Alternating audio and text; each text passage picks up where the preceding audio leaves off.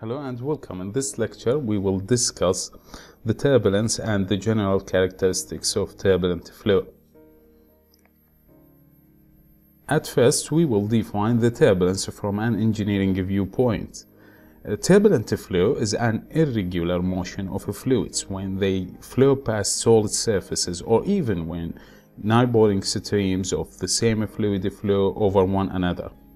It must be mentioned that there's no general definition for the turbulence, but this one, which introduced by von Karman, is a good enough. So there are some common characteristics for turbulent flows. The high kinetic energy that overcomes the damping effect of a fluid viscosity. That can be concluded from high Reynolds number.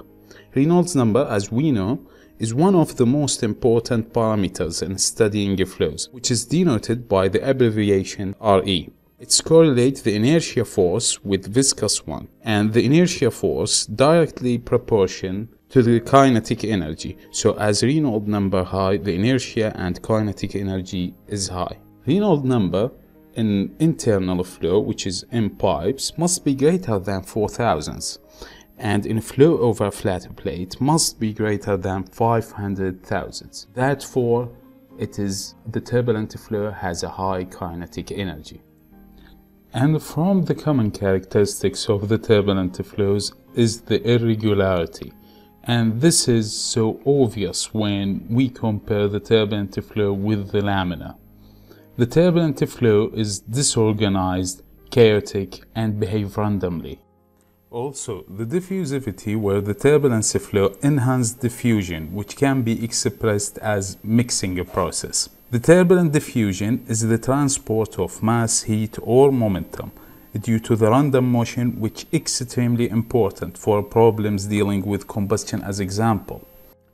In addition, the time dependency. So the various quantities show a random variation with time and also with the space coordinates. So as it is shown here, the velocity varies unpredictably. This is one big property for turbulent flow. It is always unsteady. The last feature here is the rotationality.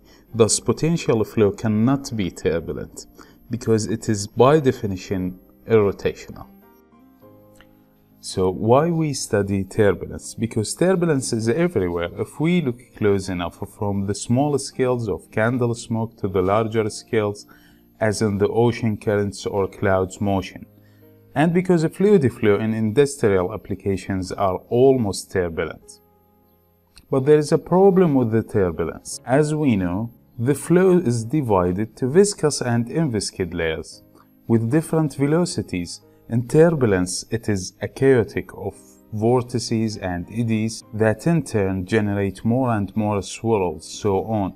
Become too complicated to predict. Therefore, the problem of turbulence remains to this day the last unsolved problem of classical mathematical physics.